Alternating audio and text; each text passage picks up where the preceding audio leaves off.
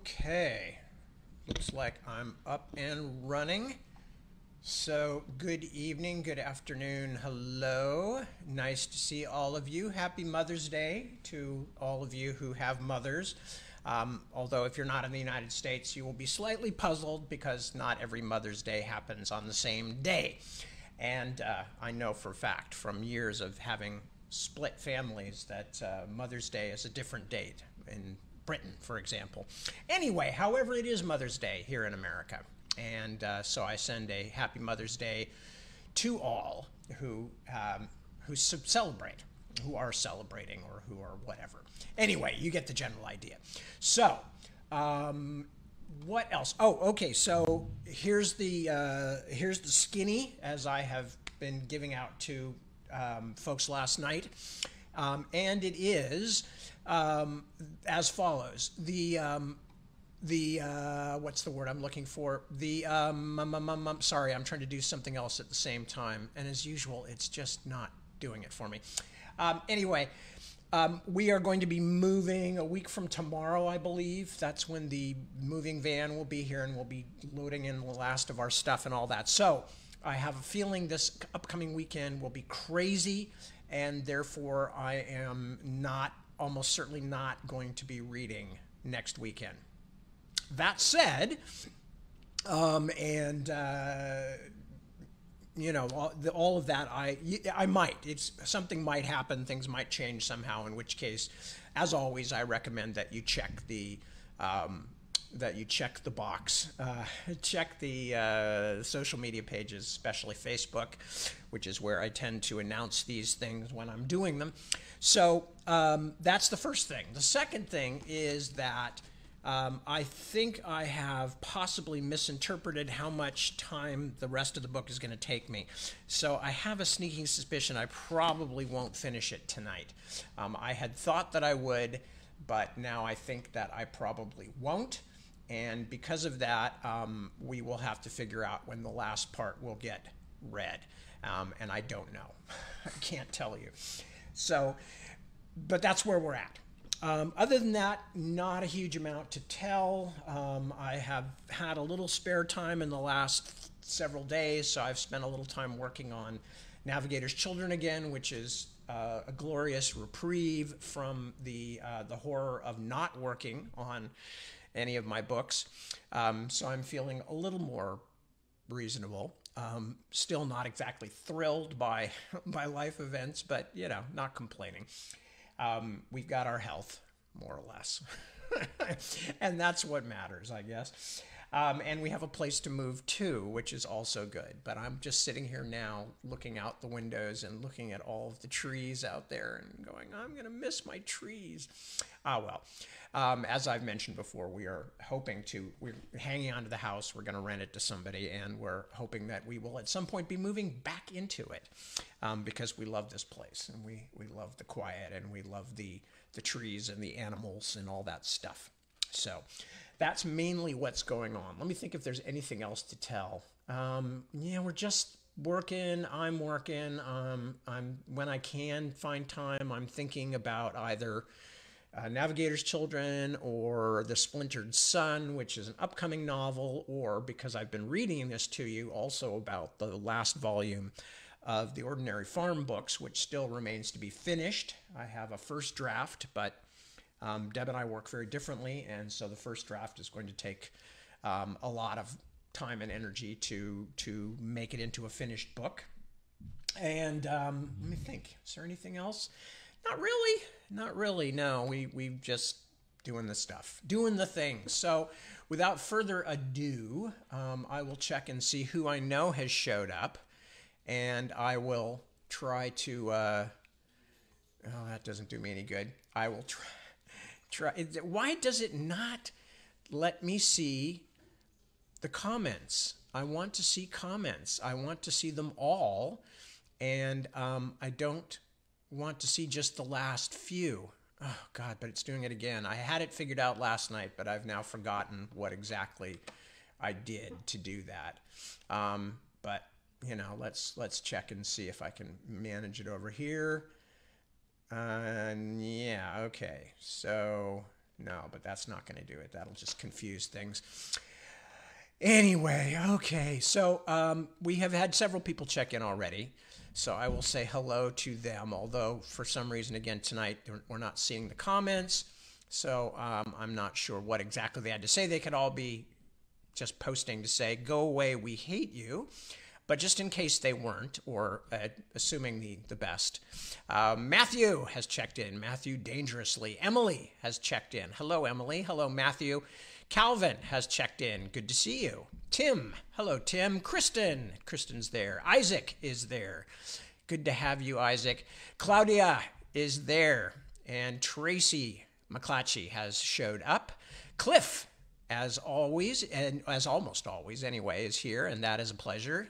Isabella, hello, good to see you. Barb Ann, a pleasure as always. Chris Vandal, nice to have you. Susan, you too. Christy, and yeah, that's Christy Sanders and Penny Davies.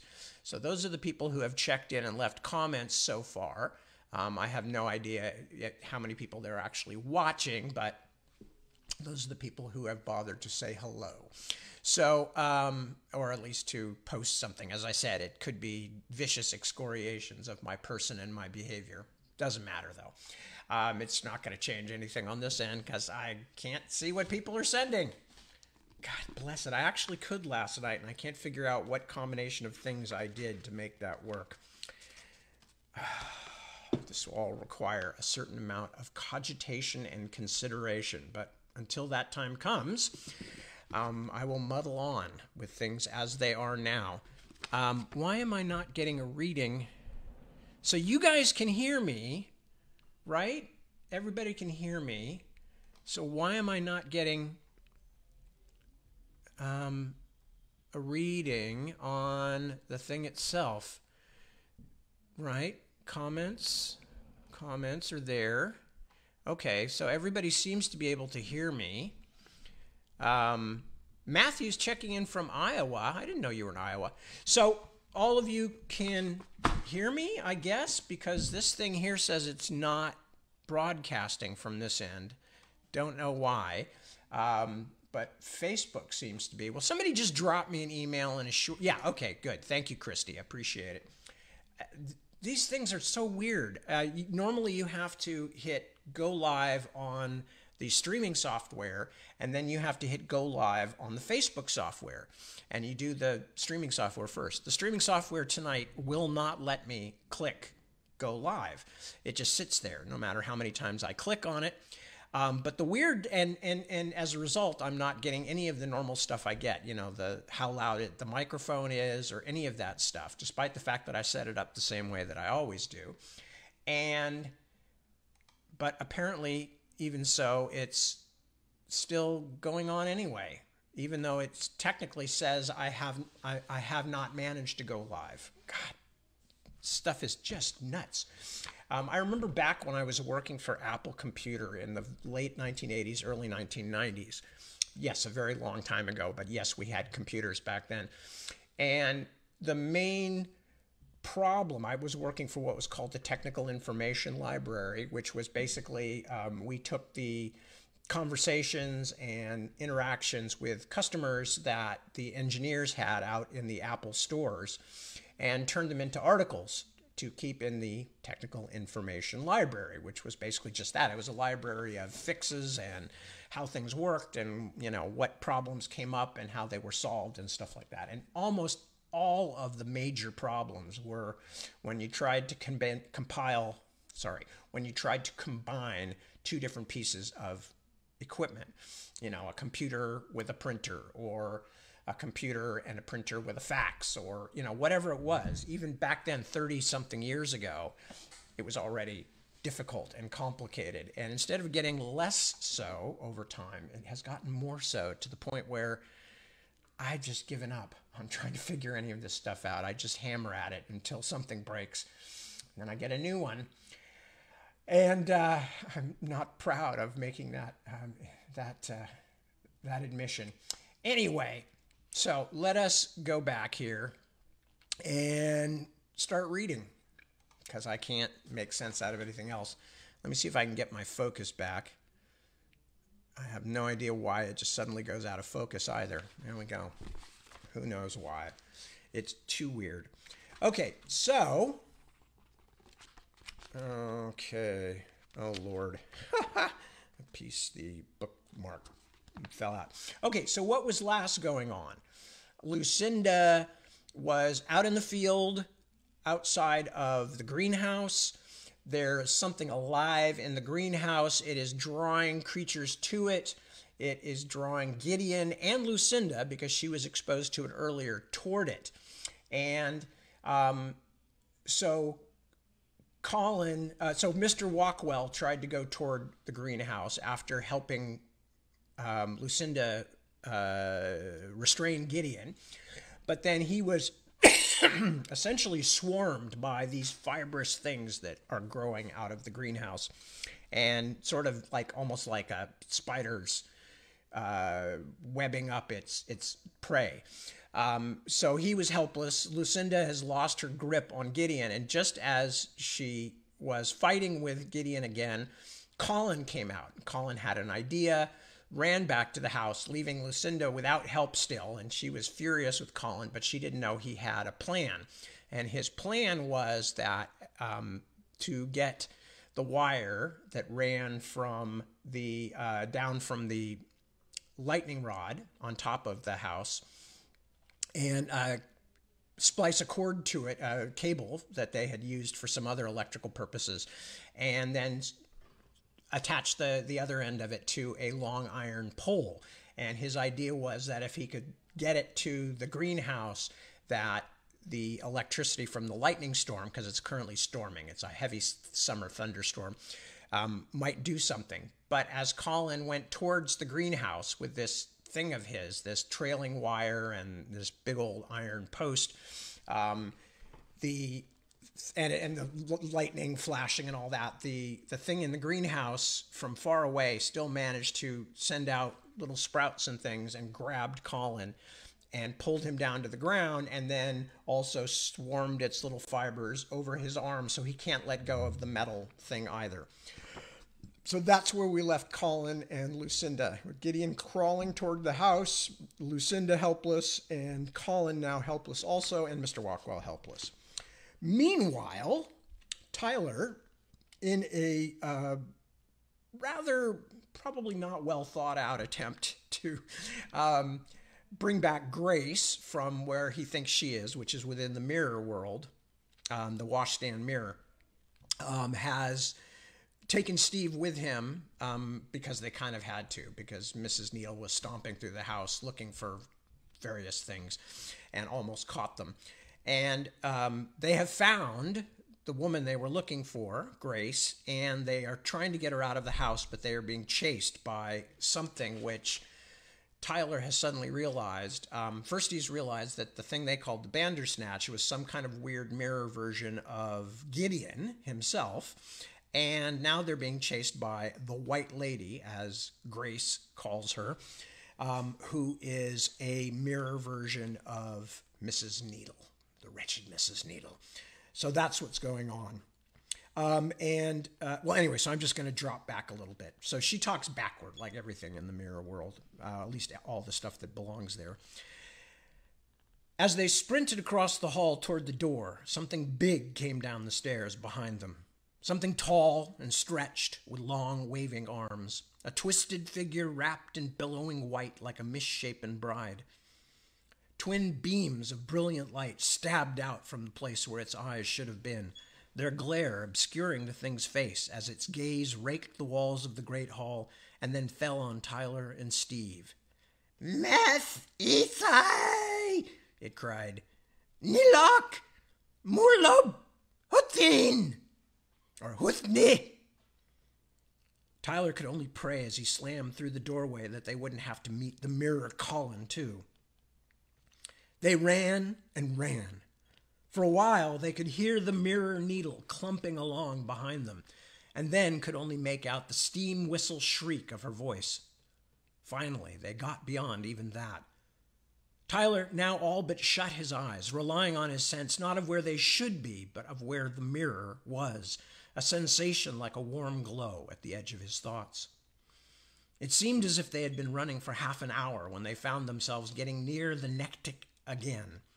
Of course, he had stupidly forgotten that the washstand mirror was in a different place, in the mirror version of Mrs. Needle's office. Did that mean they were entering the mirror needle's territory again? He shuddered, but realized that maybe they had done themselves a favor, leading her away from her office. At last, he reached a door that felt right.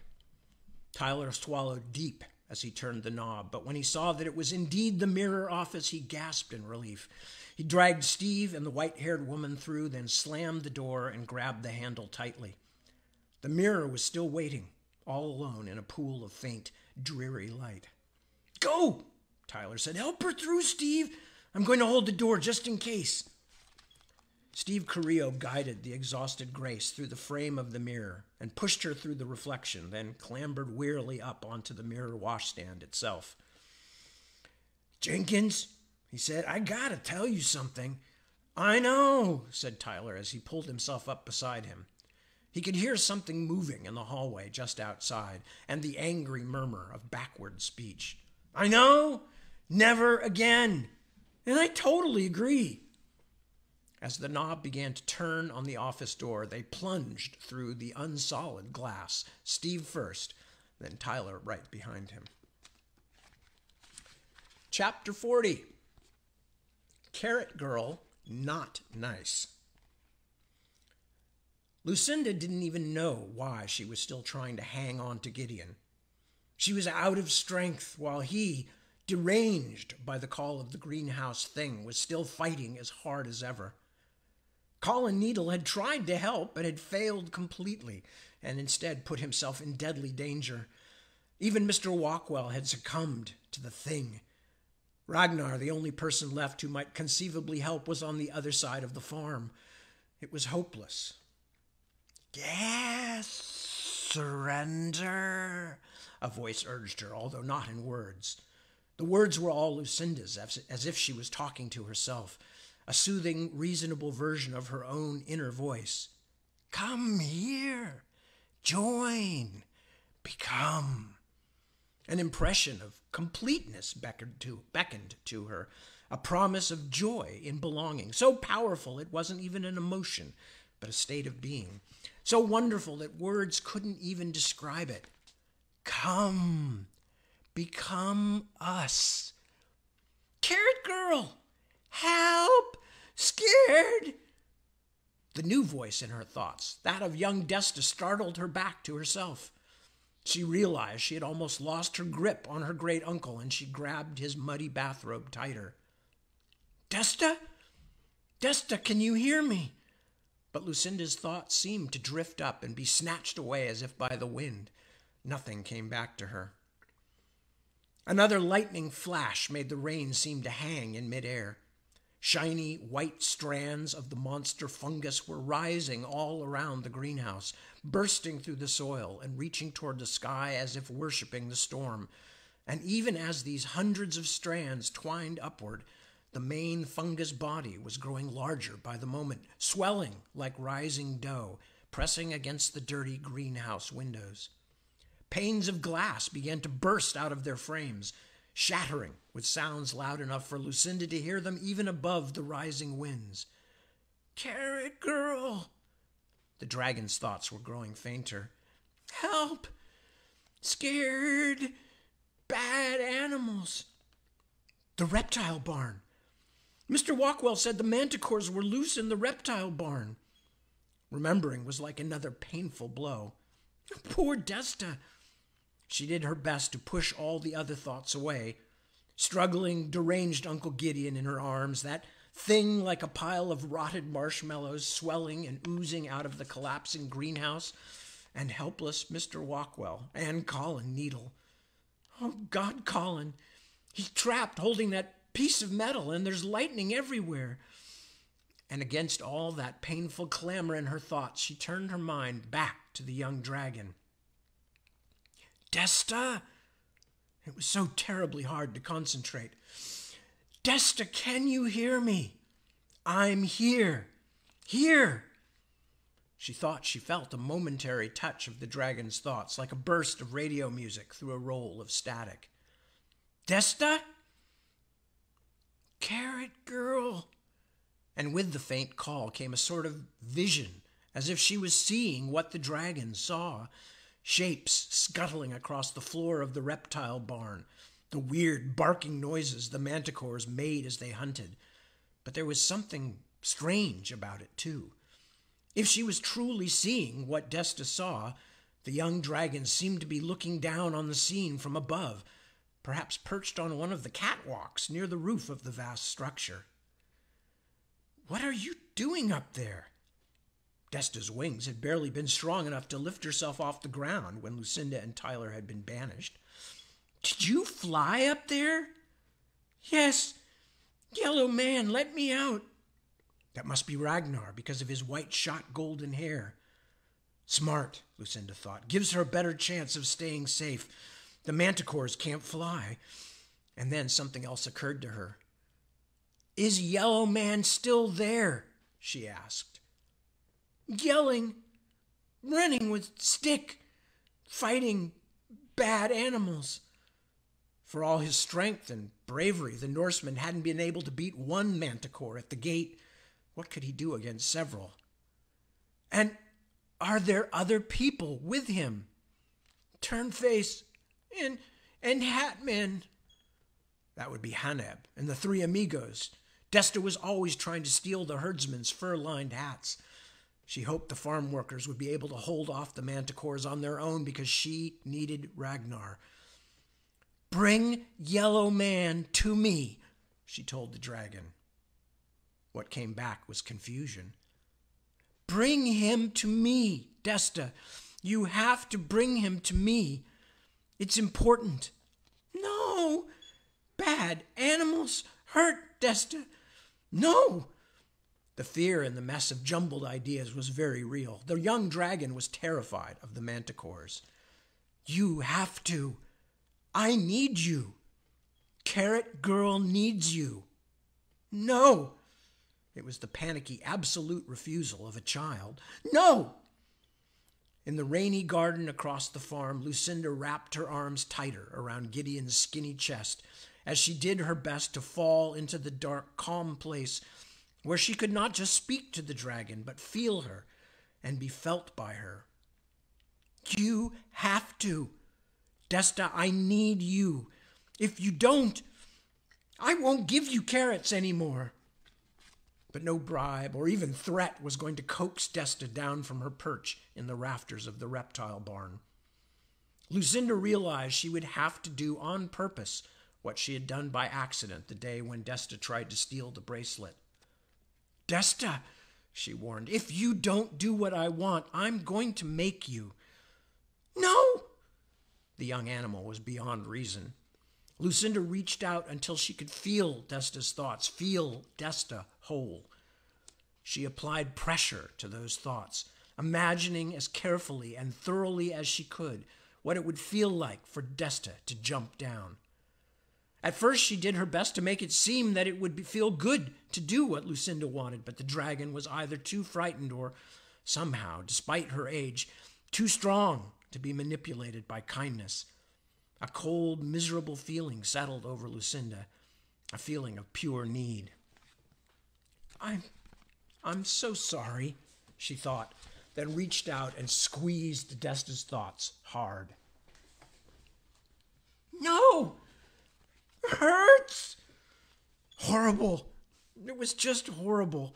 Lucinda had never done anything that made her feel worse.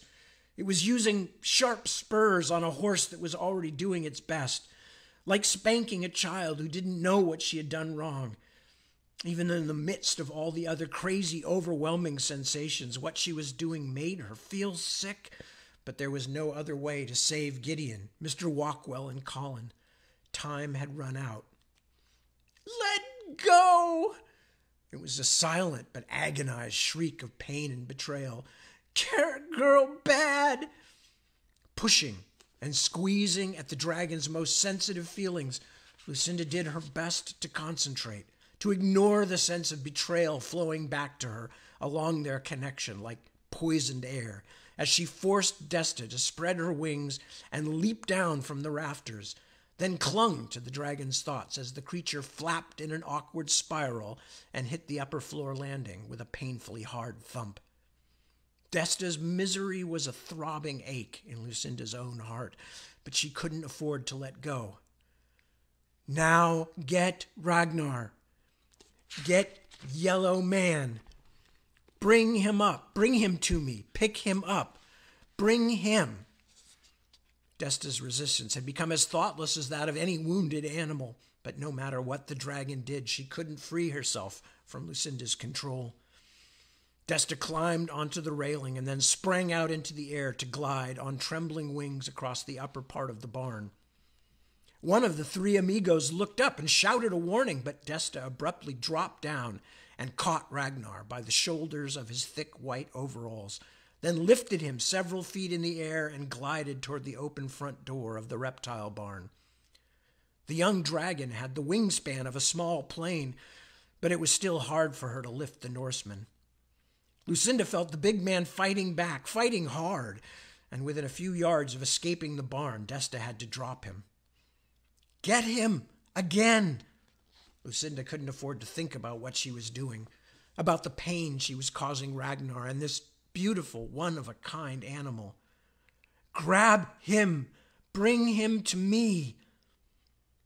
The Norseman turned to hurry back into the barn, but Desta caught him from behind, grabbing him by the reinforced collar of his safety suit, then beat her wings so hard that within only seconds she had lifted him 100 feet in the air, where Ragnar recognized the futility of further resistance.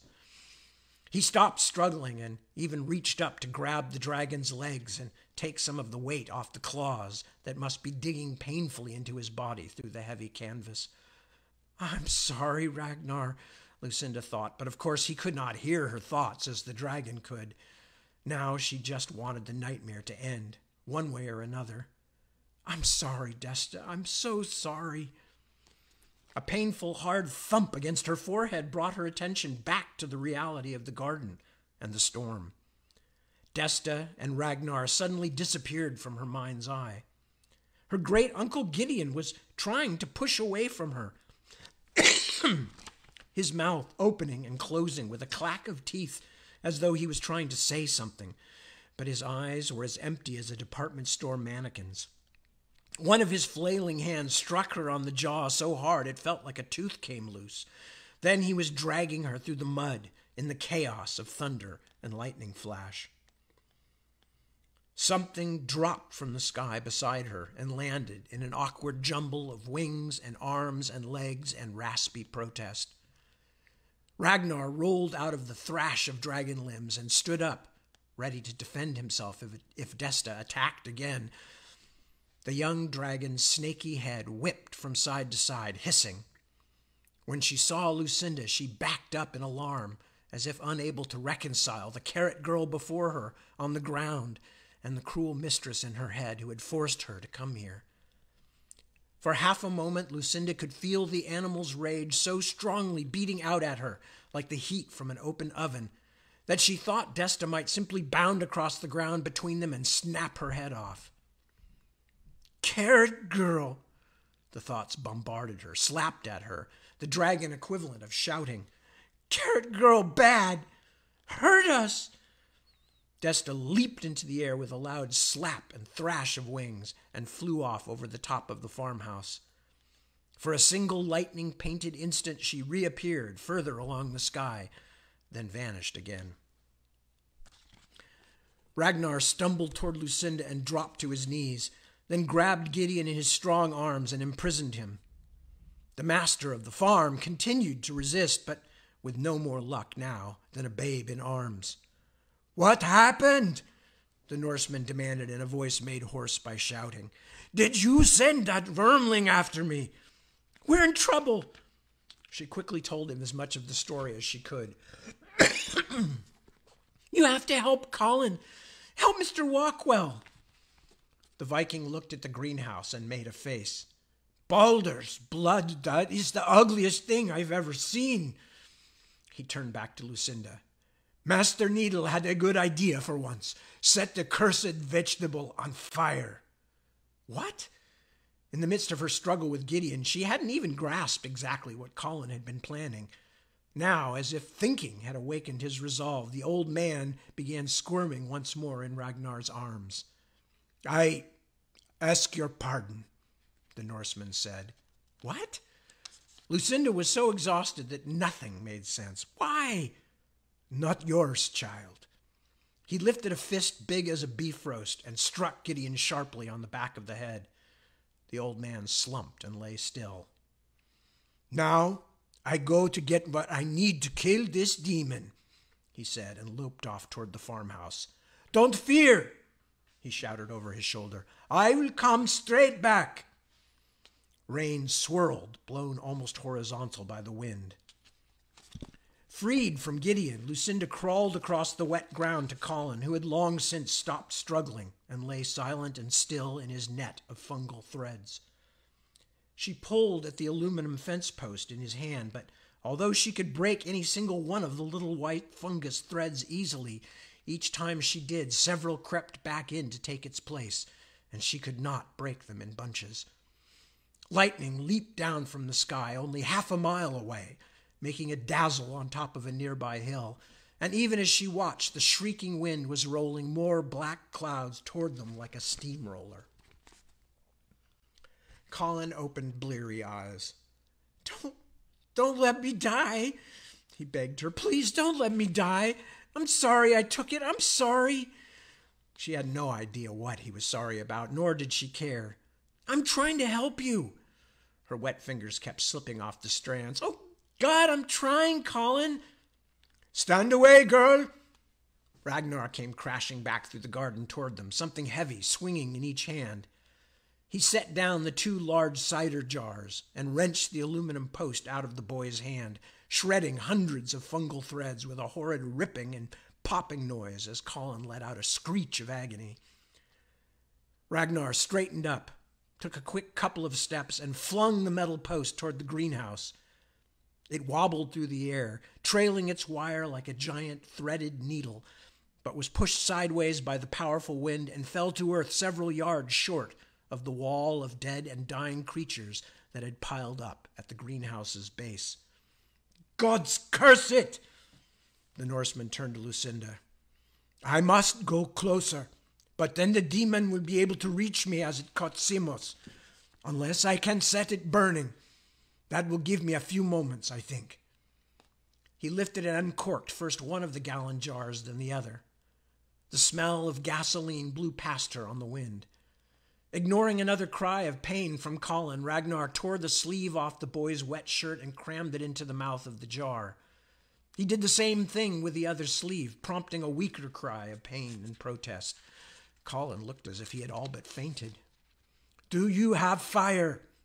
Ragnar asked Lucinda, "or any way to make it?" She stared at him for a long, confused moment, then shook her head. She searched Colin's pockets. He was in so much pain he scarcely seemed to notice. "He doesn't either," she said. He smiled a grim smile. "Then I have no choice but to try to wade through those griping demon fingers. If Simos could not do it, then I cannot either, but I must try." He reached out and patted her cheek with his gasoline-stinking hand. "I ask for your pardon, Lucinda." She flinched. "Are you going to hit me?" Ragnar shook his head. "I ask pardon because I cannot sing my death song well in your tongue, Lucinda Jenkins. Still it must be sung, so it can be heard by those who listen. And they say the gods understand all tongues." He set the jugs down beside her and trotted through the rain toward the greenhouse. "This will be the 2nd time I have sung it," he shouted over his shoulder. "Let us hope that again it will be in vain."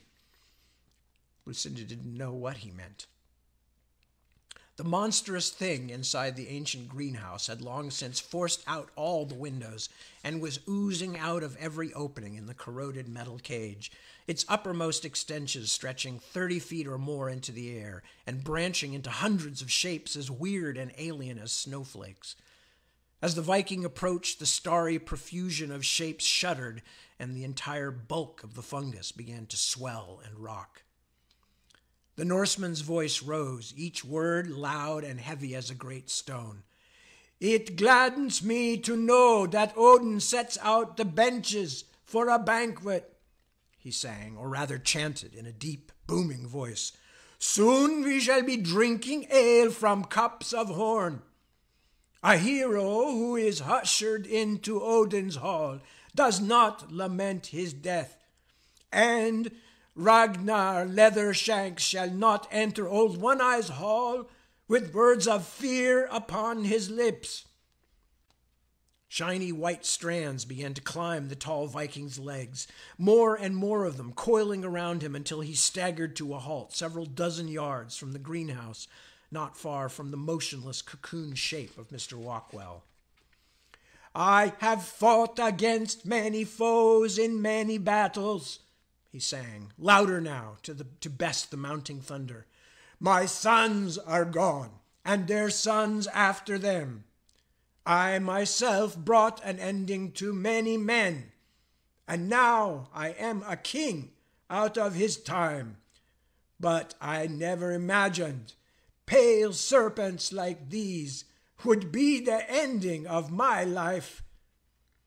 Ragnar bent and ripped away as many of the strands as he could, then forced himself a few steps forward, tearing the pale root-like strings out of the earth as he went, snapping dozens of them with each stride. He took a step. He took another step. Against all odds, he was still moving toward the thing, but each step was slower and more labored than the last. Colin raised his head, clutching his arm against his belly as he spoke through chattering teeth. Is he getting close to it?" Lucinda watched a moment longer and then shut her eyes in despair. Rain, warm as blood, ran down her face. "No, it got him. It's tangling him up like Mr. Walkwell. It's my fault," Colin said. I should have told you that there was something weird in the greenhouse." "Lucinda!" It was a new voice. "Lucinda, where are you?" She opened her eyes. "Here! Tyler, over here!" Something was crashing toward her through the garden rows like a charging elephant. A moment later, her brother tumbled onto the muddy ground beside her. "Lucinda, what's going on? And what's that?" He stared at the horrible white thing swelling from the greenhouse like rising dough. "This is crazy." Even as she tried to form the words to explain, Steve Carrillo came staggering up behind him. Steve doubled over, gasping for breath, and lifted a hand in a shaky sort of wave. "Hi, Lucinda." "You're too late, Jenkins," said Colin bitterly. "You and your dumb friend, we've already lost." "Ragnar said we needed to burn that thing." Lucinda spoke quickly before the boys started to fight again. "There's a pole with a wire on it over there attached to the lightning rod. That was Colin's idea, but Ragnar couldn't throw it close enough. Then Ragnar made some gasoline bombs, but we didn't have anything to light them with." For a moment, she felt a sudden twinge of hope, foolish as it was. "Do you have something? Matches?" Tyler thought hard. His face twisted in worry, then shook his head. "Sorry, Luce." She felt as though she was about to dissolve, as if the rain had been beating down on her for so long she was about to become water herself and flow away. "Oh, Tyler, where were you? How could you run off like that? There were guns, and the manticores are loose. And I think that thing is going to reproduce." She pointed to the impossible shape growing out of the greenhouse. The strange tentacle-like things extended from the main body like tiny chimneys, hundreds and hundreds of them, each one ending in strands that waved in the wind like seaweed. "That's what it does. But if it puts out spores with all this wind and rain, it's going to take over everything." "Hey, I have a lighter," said Steve Carrillo. "What?" Lucinda and Tyler both shouted it at the same time, so loud that Steve shied back. "Sure. he said, looking a little shamefaced. I borrowed it from my uncle.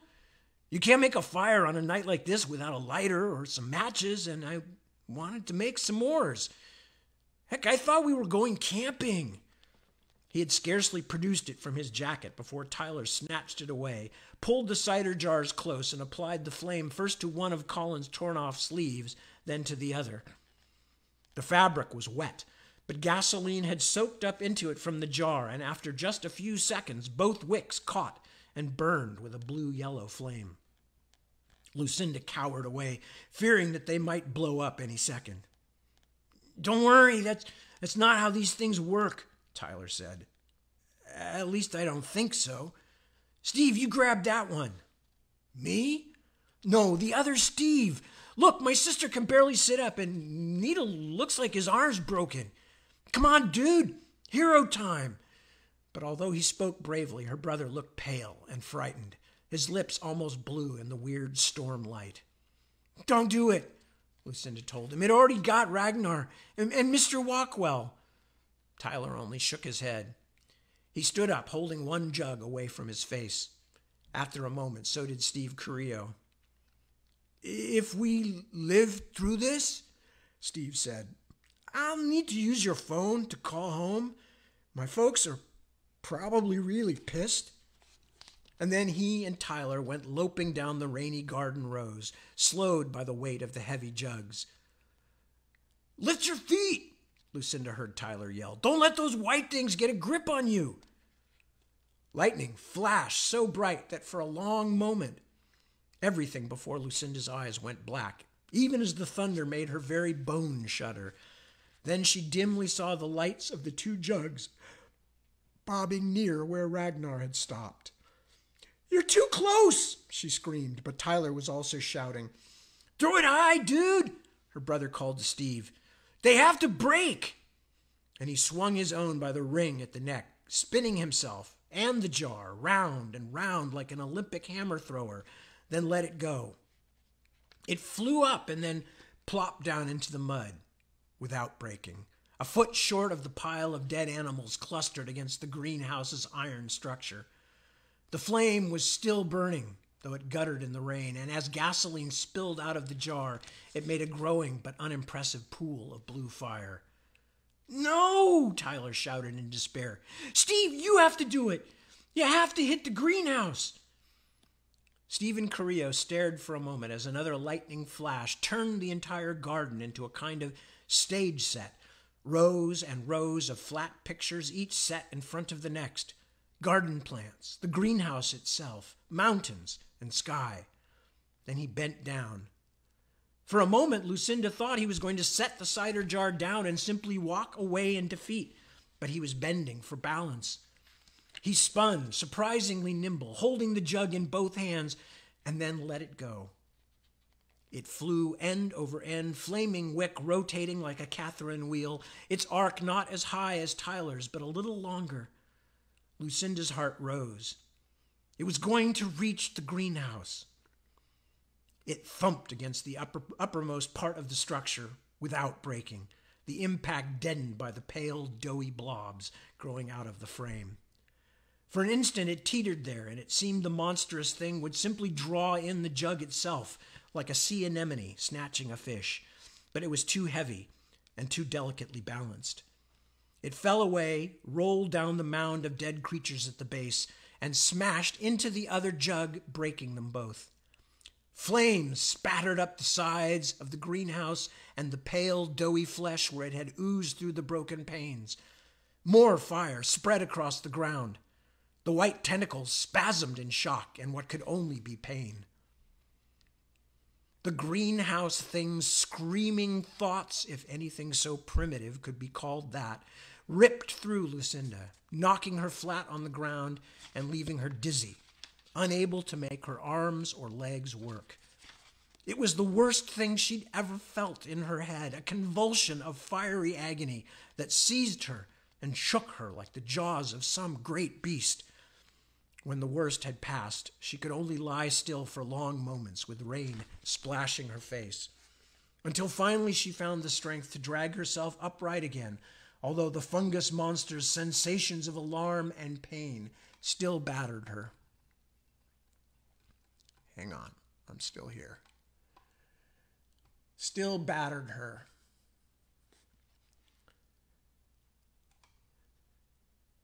Where was I? Okay. The part of the white thing that wasn't on fire was stretching even farther into the sky now, mouth-like holes gaping in the pale, spongy mass, as if 1,000 voices screamed at once, but all Lucinda could hear above the storm was the whistle of escaping gases. In its pain, the creature had lost control of much of its network of threads, and Ragnar was busily tearing himself loose. As soon as he could move his legs again, he staggered over to Mr. Walkwell and yanked him free. But the farm's overseer did not move, and Ragnar had to carry him away from the burning greenhouse. Simos Walkwell, who could lift the farm wagon with one hand, looked as shrunken and lifeless as a withered turnip, but at least he was free. Beside Lucinda, the fungal strands fell away from Colin Needle and withdrew into the ground.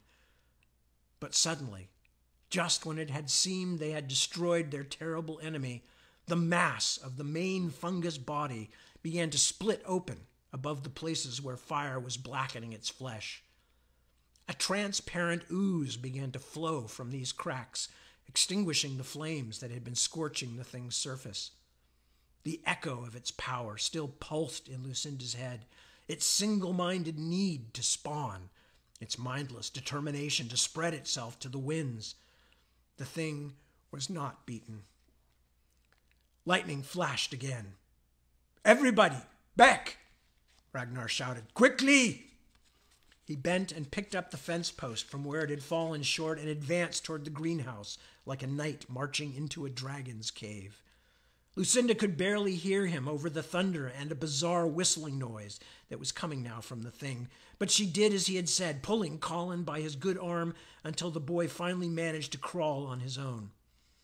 She turned to look for Tyler and Steve hurrying after her, and saw something behind them she would never forget, although she would wish for the rest of her life that she could. The charred white and black mass was stretching wider now, its strands quivering with the spores they were about to release. The charred white and black mass was stretching wider now, its strands quivering with the spores they were about to release. But the truly horrible thing was that, for a moment, she could see something of Gideon's own face and shape forming itself out of the main body's moving white surface, as if the fungus had tasted her great-uncle so deeply and so long that it wanted to be him. A blinding flash of light whitewashed the sky. Ragnar threw the fence-post spear again, and this time it shivered through the air and thumped into the thickest part of the monstrous fungus, the wire trailing like a row of silver sparks. Thunder boomed and boomed again, very close. Then the sky exploded in a monstrous flash, so powerful that the ground lurched, knocking her off her feet again.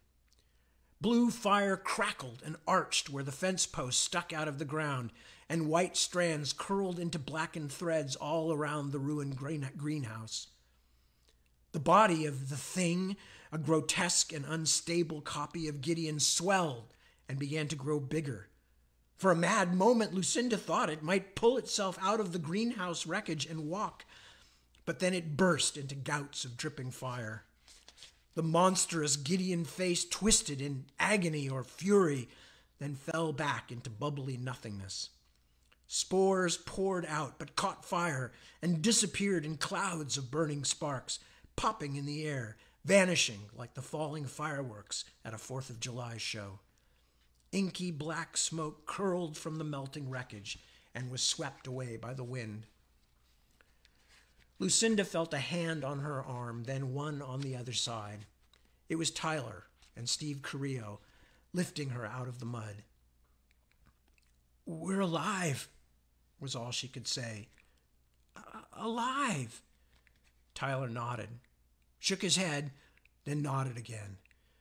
"Yeah," he said, "we're alive." "Don't worry about me," she told him. "You guys have to carry Gideon. Ragnar knocked him out, but that thing had him really bad." With the boys awkwardly cradling the unconscious Gideon, they all turned their backs on the smoldering greenhouse and began to make their way across the garden toward the house. Colin was staggering along under his own power, holding his arm against his chest. Lucinda moved up to offer him some support, but he turned away from her and continued to make his own slow way. Ragnar was carrying Mr. Walkwell. The sight of the old man's closed eyes and limp form frightened her. "Is he all right, Ragnar?" "He's not. Simos is alive," the big man told her. He didn't look as though he could claim much more himself, "but he is in a bad way." "We won, didn't we?" she asked, but she said it quietly, mostly to herself. "Oh, one thing, Luce?" Tyler said from behind her, grunting a little as he tried to balance his share of their great uncle. "If you were going to go and lie down, there's kind of someone sleeping in your room." She turned to look back. Tyler had a funny expression on his face, a little nervous, but also quite proud. "You remember Grace, Gideon's wife?" Lucinda had no idea what he was talking about and was so battered and exhausted that she didn't think she could string two more words together, so she opted for just one. "Whatever." And that's the end of that chapter. So let me see, chapter 41, chapter 42, chapter 43. Actually, no, it looks like I've got enough chapters left to do a couple more nights. So maybe, even though it's early, I should just wrap it up there. And then when I come back in my new locale, I can... Why's my chair?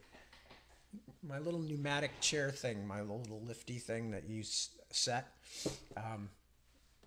it leaks, I guess. Maybe it's just me getting shorter with age, but no, it leaks. I could actually feel it going slowly down as I'm reading. Anyway, so I think, yeah, it's only 7 minutes left. So rather than, there's way too much to read tonight. I was completely wrong. I misinterpreted. It's very hard to tell how long these things take. So I will finish the book off probably in the weekend after I come back.